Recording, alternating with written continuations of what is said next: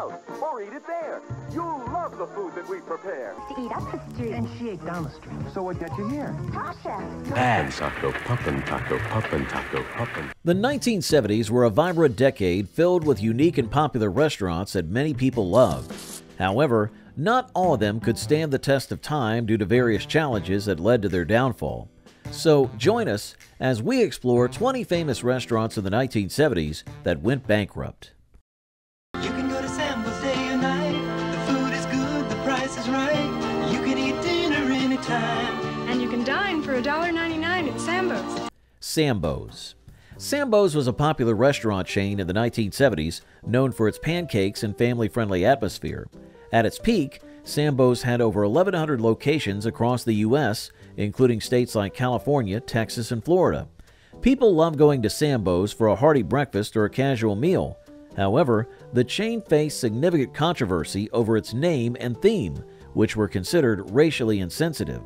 The name Sambo's was associated with racist imagery and stereotypes, leading to protest and public outcry. As social attitudes changed, the controversy grew, putting pressure on the chain to rebrand. Despite efforts to change some of the restaurant names to the Jolly Tiger, the negative publicity took a toll on the business. Financial struggles compounded the issue, and by the early 1980s, Sambo's began closing its doors. The combination of public backlash and economic difficulties ultimately led to the chain's bankruptcy and the closure of all its locations. Sambo's grappled with controversy and financial struggles, leading to its ultimate demise, and another beloved restaurant chain faced its challenges. What unique menu item made Lum's a favorite spot for families? And why did it too eventually close its doors by the early 1980s? You know why I come to Lum's, good buddy? They grill the steaks just perfect. And the fish fried dinner is so tender and delicious. Lum's. Lum's was a well-loved restaurant chain in the 70s, famous for its unique hot dogs, steamed, and beer. This quirky and tasty offering made Lum's a favorite spot for many families and food lovers. At its peak, Lum's had over 400 locations across the U.S., including popular states like Florida, New York, and California. The chain's casual atmosphere and distinctive menu items attracted a loyal customer base who enjoyed their meals in a fun, relaxed setting. However, by the early 1980s, Lum's began facing significant financial challenges. The economic downturn during this period made it difficult for the chain to maintain its profitability. Additionally, changes in consumer preferences and increasing competition from other fast food chains put further strain on Lum's operations. Despite efforts to revive the brand, Lum's filed for bankruptcy in 1982. Unable to recover from its financial woes, the chain closed its doors for good by 1983, ending an era for fans of their famous beer-steamed hot dogs. Tonight is inescapably. Well, here's to the great outdoors. Tonight is unmistakably. And here's to the great indoors. Steak and ale. Steak and Ale. Steak and Ale was a popular restaurant chain in the 1970s, well loved for its affordable steaks and extensive salad bars. It offered a charming dining experience that attracted many families and steak enthusiasts. At its height, Steak and Ale had numerous locations across the U.S., including states like Texas, Florida, and California. The chain's combination of good food at reasonable prices made it a favorite dining spot for many. Steak and Ale faced growing financial challenges over the years. Competition from other dining establishments increased, and the economic climate made it difficult to sustain its business model. Changing consumer taste also played a role as more people began seeking diverse dining options. These factors contributed to a decline in sales and profitability. By the early 2000s, Steak and Ale could not overcome these difficulties and filed for bankruptcy. The financial strain became too much to bear, leading to the closure of all its locations. We have fresh ideas at Red Barn, like a salad bar for you. Red Barn's big new salad bar is paradise. It's a garden of Eden. Red Barn.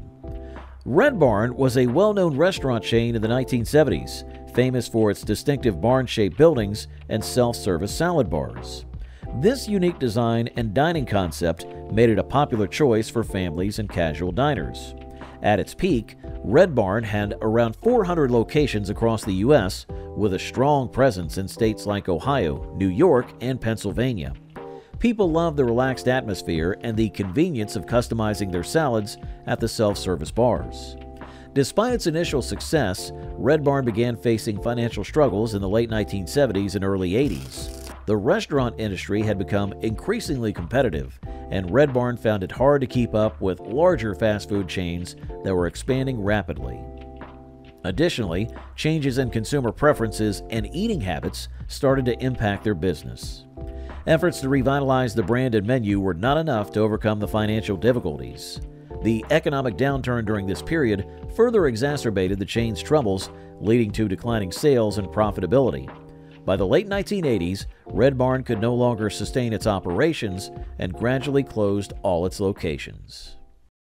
Kenny Rogers Roasters, it's the wood that makes it good. You're going to love this food. Kenny Rogers Roasters. Kenny Rogers Roasters was a popular restaurant chain in the 1990s, known for its delicious rotisserie chicken and home-style side dishes. Founded by country music star Kenny Rogers, the chain quickly gained a loyal following. At its peak, Kenny Rogers Roasters had numerous locations across the U.S., including states like California, Florida, and Texas. Diners appreciated the wholesome hearty meals and the cozy, welcoming atmosphere. The chain began to struggle financially in the late 1990s as increased competition from other fast food and casual dining restaurants made it difficult for Kenny Rogers Roasters to maintain its market share. Additionally, changes in consumer preferences toward healthier dining options put pressure on the chain to adapt. In 1998, Kenny Rogers Roasters declared bankruptcy, signaling the start of its decline. Although some locations remained open for a few more years, the company could not recover from its financial woes. By 2011, all U.S. locations had closed their doors. Kenny Rogers Roasters captivated diners in the 1990s with its home-style rotisserie chicken. However, as it faced financial struggles, another beloved chain from a previous era had already succumbed to competitive pressures. What happened to Burger Chef, the pioneering fast food giant of the 1970s? Burger Chef presents the Family Circus. Golly, Jeffy, it's the Burger Chef. Burger Chef.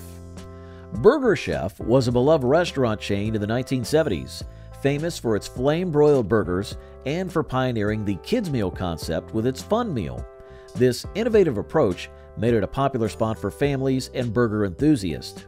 At its peak, Burger Chef had over 1,000 locations across the U.S., including states like Indiana, Illinois, and Ohio. People enjoyed the tasty burgers and the family-friendly atmosphere.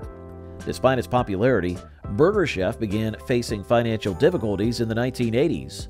The fast food industry became more competitive, with major players like McDonald's and Burger King expanding rapidly. Burger Chef struggled to keep up with these larger chains and began losing market share. In 1982, the chain was sold to Hardee's, which initially continued to operate some locations under the Burger Chef name. However, Hardee's eventually decided to rebrand all Burger Chef locations to Hardee's or close them down. By 1996, the last Burger Chef restaurant had closed its doors.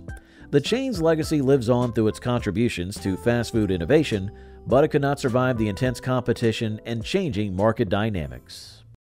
The home of good food is Howard Johnson's. Now have Howard Johnson's good food at home. Howard Johnson's.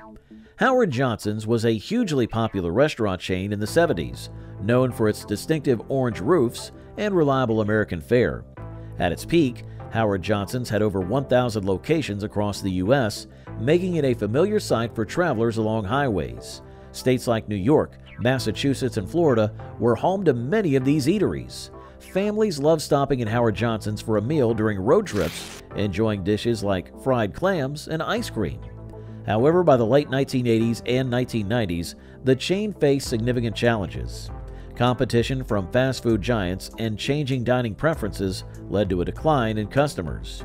Howard Johnson's struggled to modernize its menu and branding to keep up pace with the evolving market. These difficulties resulted in financial troubles, and the company eventually declared bankruptcy. Most of the restaurants closed, and by the early 2000s, the once thriving chain had dwindled to just a few locations. Today, only one Howard Johnson's restaurant remains open, serving as a nostalgic reminder of a bygone era. Make your day at Pup and Taco. Just wait and see. Oh, how good Pup and Taco can be. Pup and Taco. Pup and Taco was a popular restaurant chain in the 70s, and Californians especially loved it. Known for its unique menu that offered a mix of tacos and hot dogs, Pup and Taco provided a fun and casual dining experience. With over 100 locations, primarily in California and a few in New Mexico, it became a favorite spot for those seeking a quick and tasty meal. Notwithstanding its popularity, Pup and Taco faced challenges in the fast food market. The competition from larger chains made it difficult for Pup and Taco to expand and maintain profitability. The varied menu, while popular, also made operations more complex and costly compared to more streamlined competitors. In 1984, Taco Bell saw an opportunity and bought out Pup and Taco. The acquisition allowed Taco Bell to expand its presence by converting the Pup and Taco locations into Taco Bells. This buyout marked the end of Pup and Taco, as all its restaurants were either rebranded or closed. White Tower Hamburgers. White Tower Hamburgers was a popular restaurant chain in the 1970s known for its small, square hamburgers similar to those of White Castle. At its peak, White Tower had about 230 locations across the U.S., with a strong presence in states like New York, Ohio, and Michigan. The chain attracted customers with its tasty burgers and distinctive white fortress-like buildings. White Tower faced significant challenges over the years, and the chain was embroiled in numerous lawsuits from White Castle, which claimed that White Tower had copied its building design and menu offerings. These legal battles were costly and damaging to White Tower's reputation. Additionally, the fast food market became increasingly competitive, making it difficult for White Tower to keep up with larger, more aggressive competitors. Financial struggles mounted as consumer preferences shifted and operational cost increased. Unable to adapt to the changing market dynamics and overcome its legal and financial issues, White Tower gradually closed its locations. By 2004, the once thriving chain had shut down its last restaurant. As White Tower Hamburgers faced increasing challenges in the competitive fast food market, another beloved chain of the 70s was also grappling with evolving consumer taste and rising cost. How did Bresler's ice cream, once a family favorite, fare in this shifting landscape? Bresler's ice cream. Bresler's ice cream was a beloved ice cream chain in the 1970s, cherished for its delicious ice cream treats and a wide variety of flavors. At its peak, Bresler's had numerous locations across the U.S., with a strong presence in states like Illinois, California, and New York. Families and ice cream enthusiasts frequented Bresler's for its tasty cones, sundaes, and milkshakes. Changes in consumer preferences and increased competition from larger ice cream chains made it difficult for Bresler's to maintain its customer base. The rising cost of ingredients and operations further strained the chain's profitability. In 1987, recognizing the challenges ahead, Bresler's ice cream was sold. However, the new owners struggled to revitalize the brand in the face of ongoing market pressures. Over the years, many of Bresler's locations were gradually phased out or closed down entirely. By 2007, the once beloved ice cream chain had disappeared from the American landscape, unable to withstand the changes in the market and the competitive environment. The Original House of Pies. The Original House of Pies was a cherished restaurant chain in the 1970s, renowned for its vast selection of delicious pies. It had multiple locations across the U.S., particularly in states like California and Texas. Diners flocked to the Original House of Pies for its comforting atmosphere and the irresistible aroma of freshly baked pies. However, the chain faced legal troubles in the 1980s, which led to its downfall. Lawsuits and financial challenges became overwhelming, causing the Original House of Pies to close its doors for good in 1986. In spite of its closure, the legacy of the original House of Pies lives on through some independent locations that continue to operate today. These independent establishments strive to preserve the tradition of offering a wide variety of mouth-watering pies, keeping the memory of the original House of Pies alive for pie lovers everywhere. Guess what's cooking now at Yankee Doodle Dandy? Chicken. Crispy fried chicken, plump pieces fresh, never frozen, twice dipped in our special seasonings, then deep fried so it's tender and juicy. Yankee Doodle Dandy. Yankee Doodle Dandy was a patriotic-themed burger chain that gained popularity in the 1970s. Known for its American-themed decor and menu items, it appealed to customers seeking a nostalgic dining experience. The chain had locations across the United States, particularly in states with a strong sense of patriotism, such as Texas, Virginia, and California. Families and burger enthusiasts enjoyed the unique atmosphere and the flavorful burgers. However, by the late 1980s, Yankee Doodle Dandy began facing financial difficulties. Changes in consumer preferences, increased competition from larger fast food chains, and economic challenges contributed to its downfall. The chain struggled to maintain profitability amidst declining sales and rising operating costs. Ultimately, these challenges proved insurmountable, and Yankee Doodle Dandy closed its doors in the late 1980s. Despite its patriotic theme and initial popularity, the chain could not adapt to the changing landscape of the fast food industry. As patrons savored their patriotic burgers at Yankee Doodle Dandy, what fate awaited the Boston Sea Party as it navigated the same turbulent waters of changing consumer taste and fierce competition in the restaurant industry. Feast your eyes on the Boston Sea Party feast. Boston Sea Party. Boston Sea Party was a seafood chain inspired by the U.S. bicentennial that gained popularity in the 70s. Known for its fresh seafood offerings and patriotic theme, it attracted diners across the U.S. The chain had locations in various states, including Massachusetts, Florida, and California, with a total of over 50 restaurants nationwide. Customers enjoyed the maritime ambiance and the tasty seafood dishes. However, the Boston Sea Party faced financial challenges over the years. Competition from other seafood chains, fluctuations in seafood prices, and changing consumer preferences contributed to its struggles. The chain found it difficult to maintain profitability amidst these obstacles. By the early 2000s, Boston Sea Party was unable to overcome its financial difficulties and was forced to close its doors. Despite its unique theme and tasty menu offerings, the chain ultimately succumbed to the pressures of the competitive restaurant industry. The closure of the Boston Sea Party marked the end of an era for fans of its seafood delights and patriotic ambiance. Fresh ingredients, hearty helpings, and big, bold flavors. Bugaboo Creek Steakhouse. 'Cause we got flavors for you. Bugaboo Creek Steakhouse. Bugaboo Creek Steakhouse was a popular restaurant chain in the 1970s and beyond, recognized for its unique animatronic mascots and hearty steakhouse fare. It had locations across the U.S., with a significant presence in states like Massachusetts, New York, and Pennsylvania.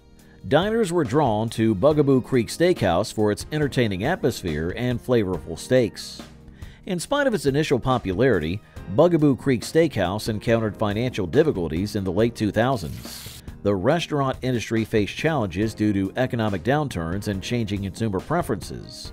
Additionally, the novelty of the animatronic mascots, while initially appealing, may have lost its charm over time, failing to attract new customers. By 2010, Bugaboo Creek Steakhouse filed for bankruptcy, unable to overcome its financial woes. Despite efforts to revitalize the brand, the chain ultimately closed all its locations by 2016. Cuckoo-Roo. Cuckoo-Roo was a renowned restaurant chain in the 1970s, celebrated for its healthy chicken dishes. Its flavorful menu and focus on health-conscious options made it a favorite among diners. The chain had locations primarily in California, with some outlets in states like Nevada and Arizona. Customers appreciated Cuckoo-Roo for its delicious yet nutritious meals. Despite its popularity, Cuckoo-Roo faced challenges in the early 2000s. High rental costs and prime locations, coupled with intense competition from larger fast food chains, put pressure on the chain's profitability. Additionally, changing consumer preferences towards more diverse dining options further impacted Cuckoo-Roo's business. By 2003, Cuckoo-Roo was unable to sustain its operations and closed down all its locations. The combination of high rent, stiff competition, and shifting consumer taste led to its downfall. The closure of Cuckoo-Roo marked the end of an era for fans of its healthy chicken dishes, highlighting the challenges faced by restaurants in a dynamic market. Diners reminisce about the healthy chicken delights of Cuckoo-Roo, but did Chi-Chi's face similar challenges, or was its downfall triggered by something entirely unexpected? What's in Chi-Chi's new Sonoran sampler? A grande burro and Chi-Chi's. Chi-Chi's was a beloved Mexican restaurant chain that gained popularity in the 1970s. Known for its festive atmosphere and delicious Mexican cuisine, it had numerous locations across the United States. Chi-Chi's was particularly popular in states like Ohio, Pennsylvania, and California, where it attracted diners seeking tasty Mexican fare. However, in 2003, Chi-Chi's faced a devastating setback when an outbreak of hepatitis A was traced back to green onions served at one of its locations in Pennsylvania. The outbreak resulted in several deaths and hundreds of illnesses, severely damaging Chi-Chi's reputation and finances. The chain struggled to recover from the negative publicity and legal ramifications that followed the outbreak. As a result, Chi-Chi's was forced to file for bankruptcy and ultimately closed down all of its locations. The hepatitis outbreak and its repercussions proved impossible for the once popular Mexican restaurant chain, leading to its closure and marking the end of an era for fans of its flavorful dishes and vibrant ambiance. It's the end of an era. The last Little Tavern is closed, and for many customers and employees, the Little Tavern shop with those delicious little hamburgers and french fries was a hallowed place. Little Tavern. Little Tavern was a popular fast food chain in the 1970s, recognized for its small, castle-like buildings and tasty burgers. It had multiple locations, primarily in the mid-Atlantic region of the U.S., with a strong presence in states like Maryland, Virginia, and Washington, D.C. Diners appreciated the unique charm of the tiny restaurants and the delicious, affordable burgers they offered. However, over time, Little Tavern encountered financial difficulties. Changes in consumer preferences, increasing competition from larger fast food chains, and rising operational costs contributed to its challenges. Despite efforts to adapt, the chain struggled to remain profitable. By 2008, Little Tavern was unable to overcome its financial woes and closed its last remaining location. The closure marked the end of an era for fans of the beloved burger chain, illustrating the challenges faced by smaller fast food establishments in an ever-evolving market. Come on and taste a real good time at Valley's. Come on and bring the family down to Valley's. Valley's Steakhouse. Valley's Steakhouse was a popular East Coast chain in the 1970s, specializing in steaks and lobsters. It gained a loyal following for its delicious food and welcoming atmosphere. Valley's had multiple locations across the U.S., primarily concentrated along the East Coast in states like New York, New Jersey, and Pennsylvania. Diners enjoyed the high-quality steaks and fresh seafood offered by Valley's. Nevertheless, in the 1970s, Valley's Steakhouse was overexpanded, opening numerous new locations in a short period. This rapid expansion led to financial strain and operational challenges for the chain. Despite its initial popularity, Valley struggled to sustain profitability amidst the growing competition and economic fluctuations. By the year 2000, Valley's Steakhouse was unable to overcome its financial difficulties and closed down all its locations. The chain's overexpansion, coupled with increased competition and economic pressures, ultimately led to its downfall. Meanwhile, across the nation at Wimpy's, a beloved burger joint, a similar story of competition and financial strain unfolded. But could Wimpy's fate have been different if Valley's overexpansion mistake had been avoided? Come on over to my place. Hey you, we're having a Wimpy. We'll be swinging, dancing and singing. Wimpy's. Wimpy's was a popular burger chain in the 1970s, known for its tasty burgers and casual dining experience. It had multiple locations across the U.S., with a significant presence in states like California, Texas, and Illinois. Diners appreciated Wimpy's for its flavorful burgers and friendly service. However, in the early 1980s, Wimpy's faced financial difficulties as it struggled to compete with larger fast food chains. The rise of giants like McDonald's and Burger King posed significant challenges for smaller chains like Wimpy's. These larger competitors had more resources and broader reach, making it difficult for Wimpy's to maintain its market share. As a result, Wimpy's was forced to declare bankruptcy, unable to sustain its operations in the face of stiff competition. The chain's closure marked the end of an era for fans of its delicious burgers and laid-back atmosphere. Wimpy's ultimately could not withstand the intense competition in the fast food industry. Deanne had her 8th birthday party at Farrell's. Even the Beasley brothers had fun. When Jake the Snake had his birthday at Farrell's, the whole group wanted to come. Farrell's Ice Cream Parlor. Farrell's Ice Cream Parlor was a beloved restaurant chain in the 1970s, celebrated for its huge sundaes and lively ambiance. It had locations across the United States, with a strong presence in states like California, Oregon, and Washington. Families and ice cream enthusiasts flocked to Farrell's for its delicious treats and entertaining atmosphere. But in the early 2000s, Farrell's faced financial challenges. Rising operating costs, changing consumer preferences, and increased competition contributed to its struggles.